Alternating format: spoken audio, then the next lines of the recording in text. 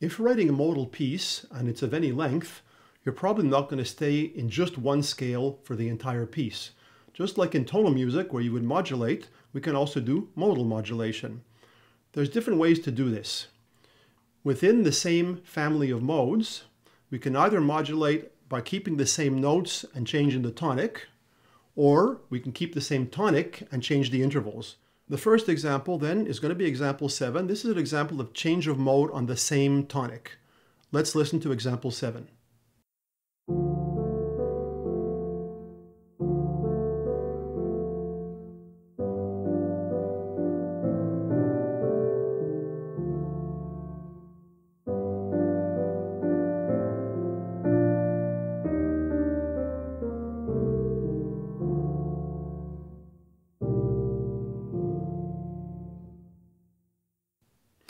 As we can see, this mode starts in Dorian mode, goes to Phrygian, but Phrygian on D, the same tonic as at the beginning, and then finishes in Phrygian on D.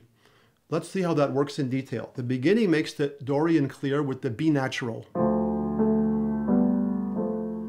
That B natural is what gives the mode its flavor. It's repeated in measure 2, which makes more of it.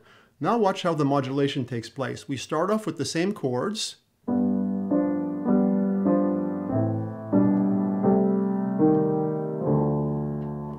So this part of the phrase began in Dorian. When we get to the 3rd and 4th bars of this phrase, we'll see that our transition is affected simply by using the E flat, which is what we need to get into Phrygian, as a non-harmonic tone. So we start in Dorian, E flat, now Phrygian, and then tonic and Phrygian. If you think about it, the difference between Dorian and Phrygian is 1 flat, E flat. So that's the one I just introduced. After that, what next thing I do is I repeat that again, but I make the E flat more prominent. The first time I just sort of snuck it in. Now it's going to be the climax of the phrase.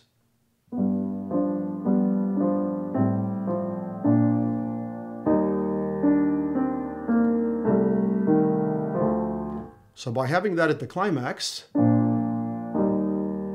that E flat, which is in both outer parts and the highest note in the phrase, it makes it very prominent, and you feel the Phrygian cadence, you feel the Phrygian color even more.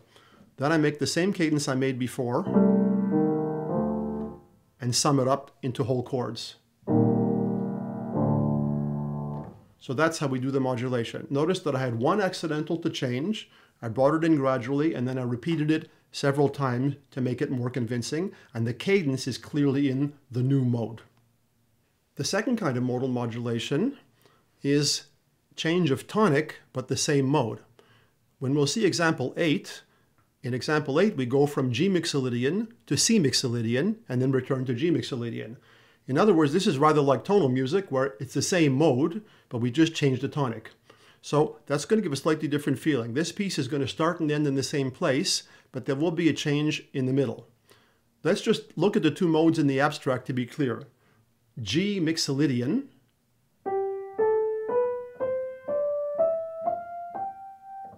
is like a major scale but without the leading tone. So C mixolydian would be the same thing starting on C but with a B flat instead of a B natural. As we look through example 8 and as you listen to it, notice where the B flat arrives and how it disappears. Example 8.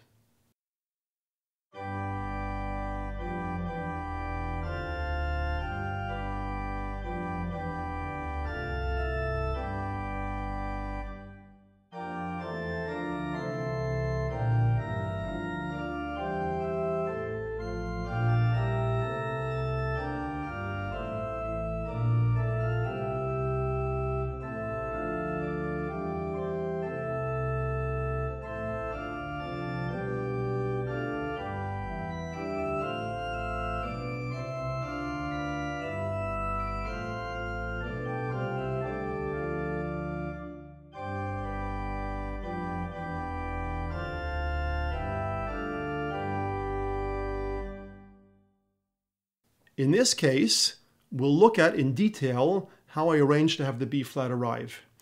In principle, I'm going to be talking more about how to make these modulations gradual, simply because a sudden modulation is very easy to do technically.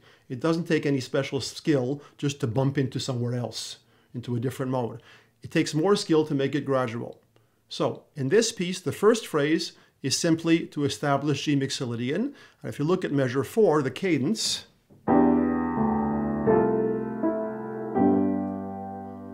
well, that G mixolydian has to have that F natural, and there it is, right at the cadence. Measure 4, 5. Now, in measure 6, the next chord is this. So, measure 5, measure 6, 2 notes the same, D and G. The B natural has now become a B flat, and the bass has gone from G to F, but then it goes down. So it's like the bass is doing a scale. Let's listen to measure 5 and 6 again.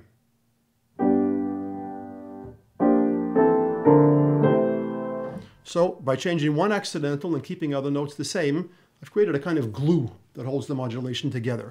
After that, the piece goes on for quite a while with the B flat, and the B flat becomes more and more prominent.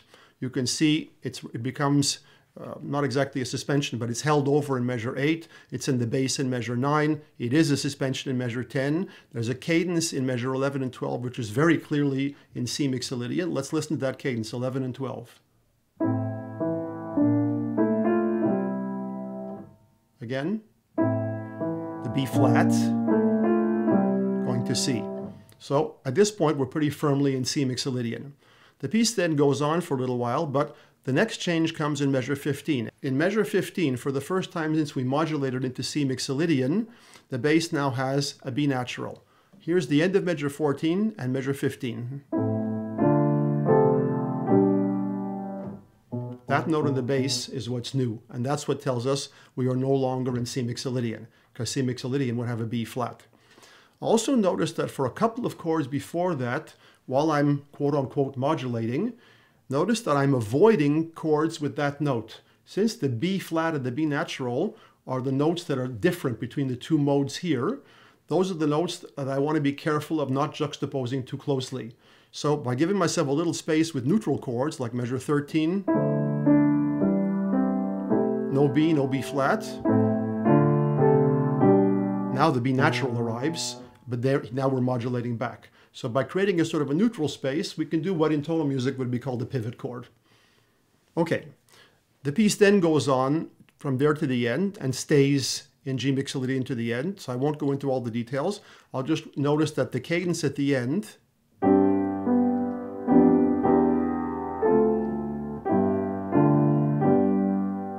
makes a point of emphasizing that lowered 7th degree. It's not, but.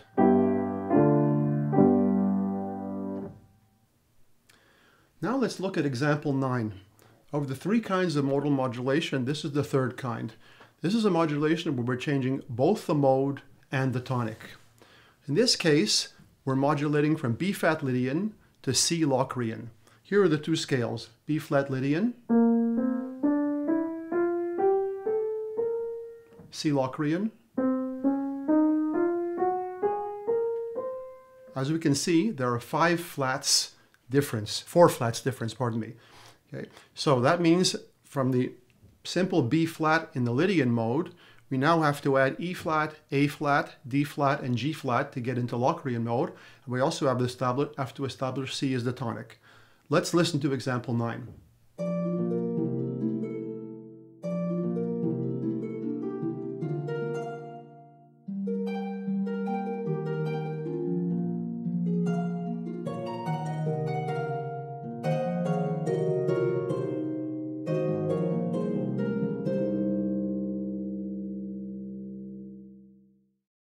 As we can hear, this example establishes Lydian mode very clearly at the beginning with the E natural.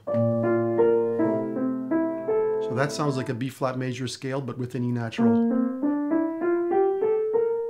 That's repeated in the next bar, and up to the beginning of measure 3, there's no real change in the mode.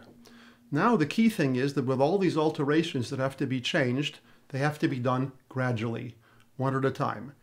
The first 2 bars here are Lydian, established with the B flat chord and then the E natural. Measure 2 doesn't add any new accidentals, just repeats the Lydian sound. Then we get to measure 3. Now I'm going to play from measure 3 through to measure 6, just pointing out the new accidentals as they arrive.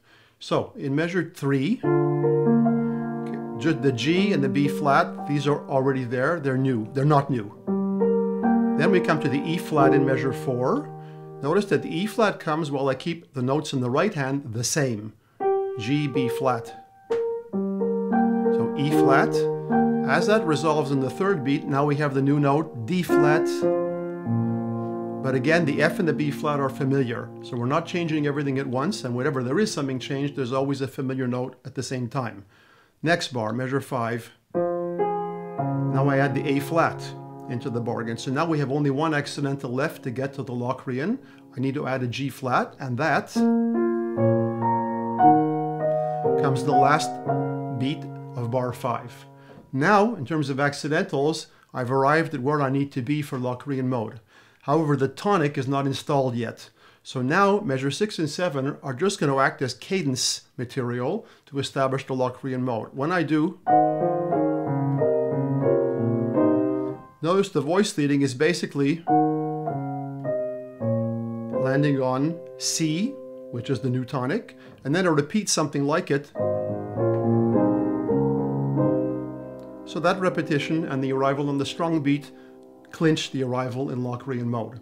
Notice that Locrian mode, since the tonic triad is diminished, I use the tonic triad without a fifth, only the third. And that's the third kind of modal modulation. So when you have to do a modal modulation, the first thing you do is you have to simply determine how far do you have to go. What's the distance between the two keys? How many accidentals have to change? Determine common tones, if there are any, and use the common tones as neutral terrain. And if you want to do it gradually, which is the hardest thing to do, make sure you don't introduce more than one element at a time. For example, if I had introduced at the same time 2 or 3 new accidentals, let's suppose I did measure 3 and 4 like this.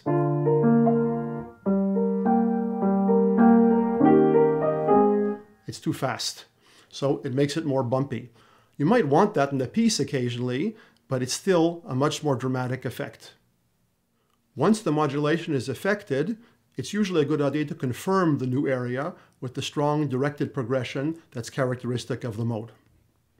Okay, now we come to other kinds of problems. In tonal music, for example, as you know, we can keep a phrase in the same key, but nonetheless have it colored with occasional chromatic notes. You can do that with modes as well. Let's listen to example 10.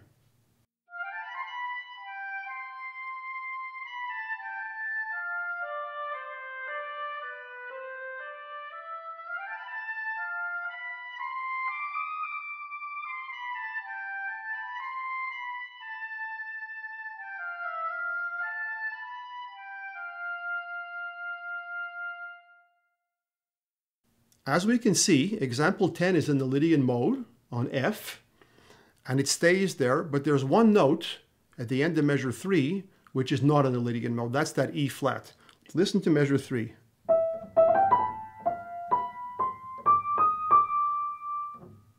That E flat is not in the mode, but it's clearly an ornament for the D, and the fact that it doesn't appear again tells us it's just a local event. It isn't really a change of mode.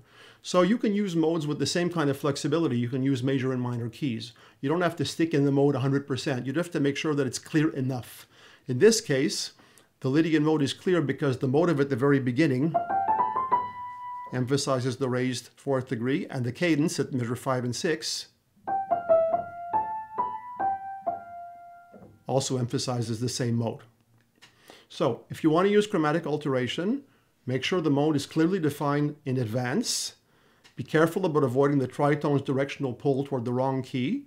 It should be very temporary, and usually it's not a good idea to alter the chromatic characteristic notes. For example, in Lydian, if I'd altered the B flat, the Lydian character would go away completely. So I don't play with the B flat, but the other notes I can play with.